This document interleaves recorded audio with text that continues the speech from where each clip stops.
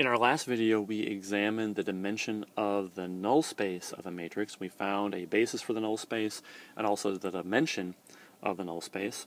We're going to do something similar in this example, except we're going to be examining a different subspace of a matrix. In this case, we're going to be finding the column space basis and dimension. So here is the matrix A that we'll be working with in this example, and our goal is to find a basis and dimension of what we call the column space of the matrix. So the column space is pretty easy to understand. It's basically just where can you go by taking linear combinations of columns.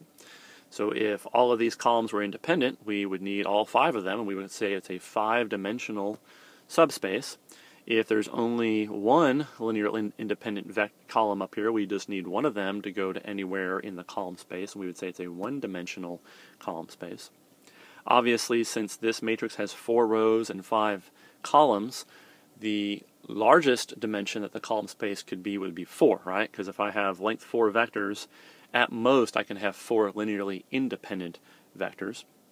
So we know it's not going to be a 5-dimensional column space. At most it will be 4. But what we need to do is go ahead and find a basis for that column space and then find the dimension. So how are we going to do that? Again, it comes down as a first step, just like before, to doing some row operations. So let's do some row operations to get A into a reduced echelon form. In the previous video on this playlist, we went through most of those computations. I'm not going to do that here. We've done that enough times in this playlist of videos. If you do the row operations, you will end up with A being row equivalent. That's what this tilde means right here. It's row equivalent to this matrix right here. So if you do the row reductions, you'll end up with this. And then identifying how many columns are linearly independent is pretty easy. You just need to examine the pivot points. And here we see that there are 2 pivots. There's a pivot in column 1, and there is a pivot in column 2. So that information tells me right there that I only have 2 linearly independent columns, or two linearly independent columns, and I can go ahead and grab those by grabbing columns 1 and 2 of the original matrix. So I'm going to go ahead and grab this column right here and this column right here because they are linearly independent. Now that I've grabbed those 2 columns, those columns form a basis for the column space of A.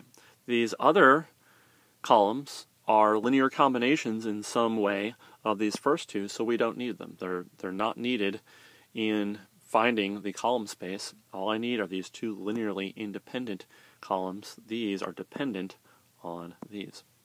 So columns 1 and 2 of this original matrix are a basis for the column space. So I can go ahead and write those down. 3, negative 3, 5, 7, 0, 1, 4, 6. So that these form the basis for my column space. Since I know the basis now, finding the dimension of the column space is almost trivial. It has 2 vectors in the basis, so it is a 2-dimensional subspace. So the dimension of the column space of A is 2.